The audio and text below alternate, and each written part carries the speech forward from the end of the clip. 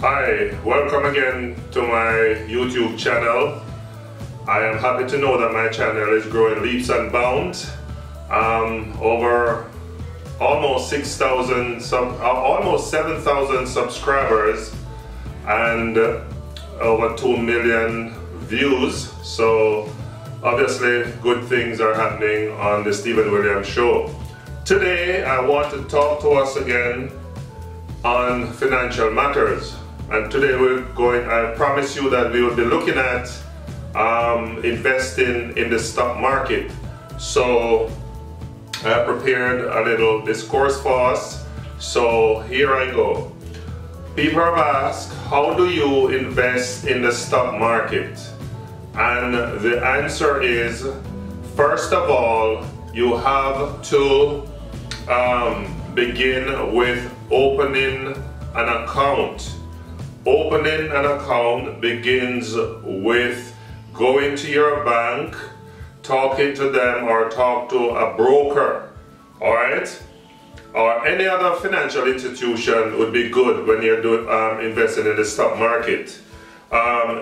Next, you need the money, of course, to invest.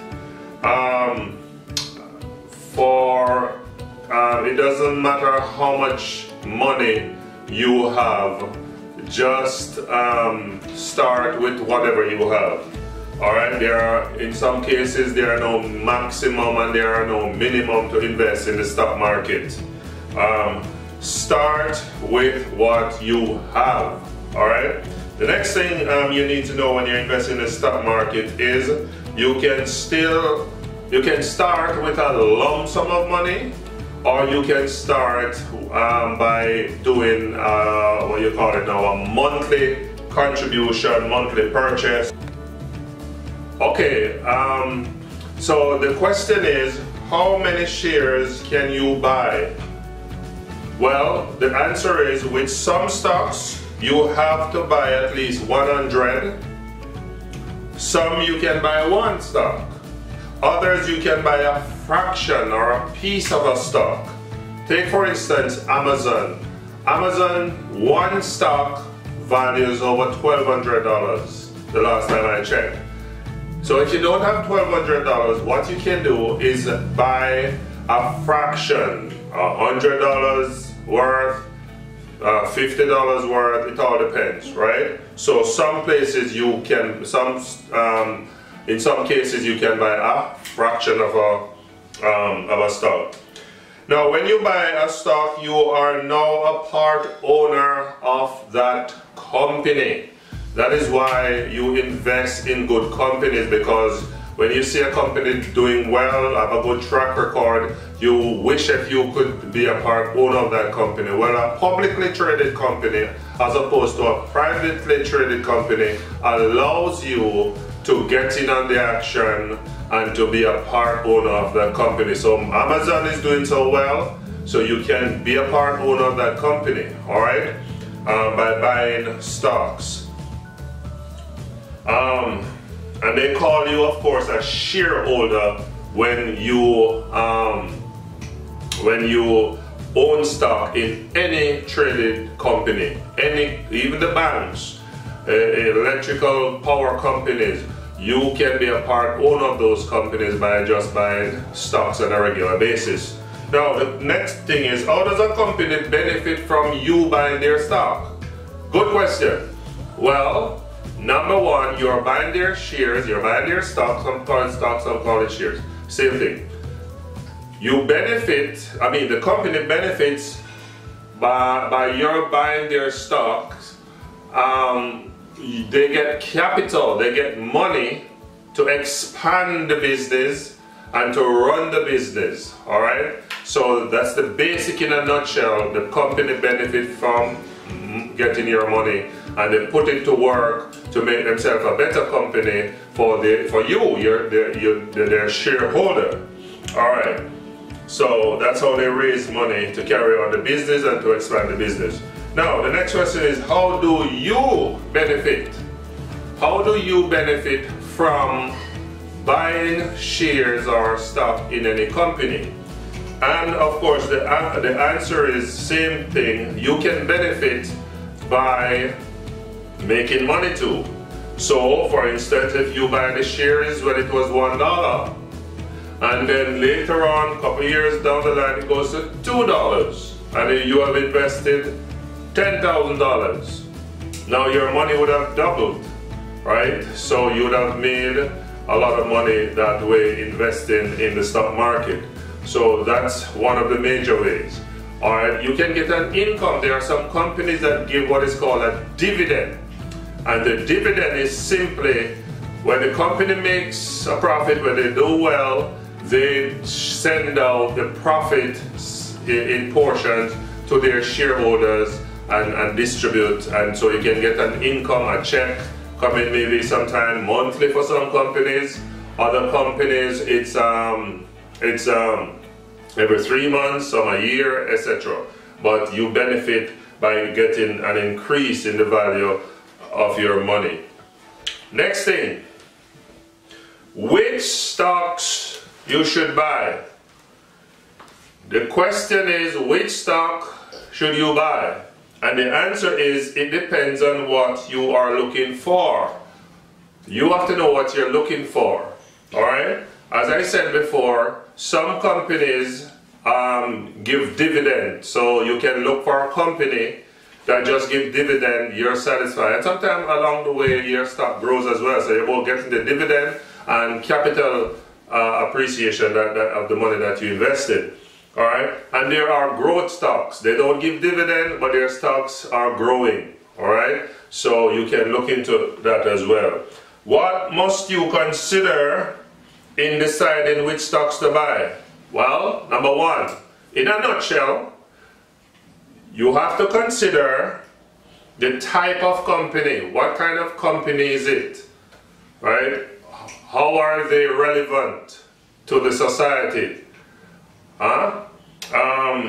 Is it a new company, or do they have a track record? Some new companies go on the stock market, they do well, right?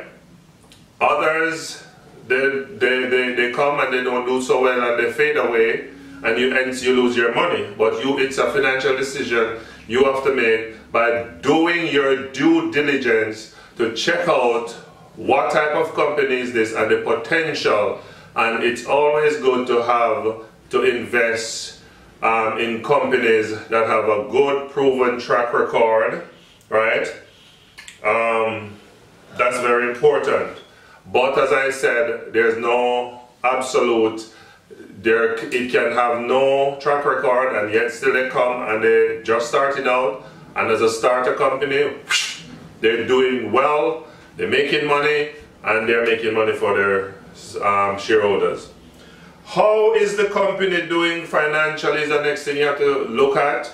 Don't just buy into a company because they look pretty and they look nice. No, buy a company stocks that is doing well financially. If a company is not doing well, if they seem like they're not making sales, if they have too much debt, then you know that you have to think twice before you buy from that company. How much revenue is the company producing is something you also have to think about. Alright? What are the potential that this company has for growth and expansion? Those are some of the things you look at when you're thinking about analyzing which company to buy. Alright? Finally, I don't want to make this thing too long. Stock prices, you must know, goes up and it goes down. The stocks are being traded, so some people buy it, some people sell it. It's a market. It's up, it's down, it's up, it's all over the place when you buy. So if you bought stocks worth $100 worth of stock, at $1 you have, let's say, 100 shares. There are fees, of course. Alright? And then you buy this stock, and then it goes, all of a sudden you see it goes down, or over time it goes down to 50 cents. You bought it at $1, but now it's at 50 cents. Oh, what happens? Have you lost money? Technically, no. The only time you have lost money in the stock market is when you decide to sell. So even if the price goes to 1 cent, you'll find that it doesn't matter unless you are selling the stock. Alright? So doesn't matter whether you want to go up or down. The only time you really lose money is when you decide to sell. Don't forget that, because the stock market, they're never stagnant. It's up, it's down, it's sideways. Okay? So just bear that in mind. It's only when you sell you lose money. Very important key to remember. And that is why some rich folk will tell you, buy, hold, prosper. Buy it, hold it, and prosper. Right? Some people buy it and they see the price go down and they get panic and they sell the next day. Not the way to go. You're supposed to buy low and sell high. Alright? However, if you buy and you see the price going down, a wise thing would be check to see if something went wrong with the company. Because it could be that the company is in financial mess and financial trouble. Then it makes no use you watch your money go to zero, because it can happen. So you can hop out. It's better to lose 10%, 20% than lose everything. Alright? So the important thing is always check to find out how your company is doing. Alright, so finally, that is why they say when you're invested in the stock market, invest for the long term. Don't invest for the short term, invest for the long term. Because over time, it is a proven fact that over time, the stock market always tend to outdo other investment thing, apart from real estate and business, of course. But the stock market tend to give you a reward later on if you have the longevity to hold on and not get panic and sell when the stock goes cheap. But as I said, if it goes cheap, going down, and you find that you check and something is wrong with the company, it's better to sell than to lose all of your money.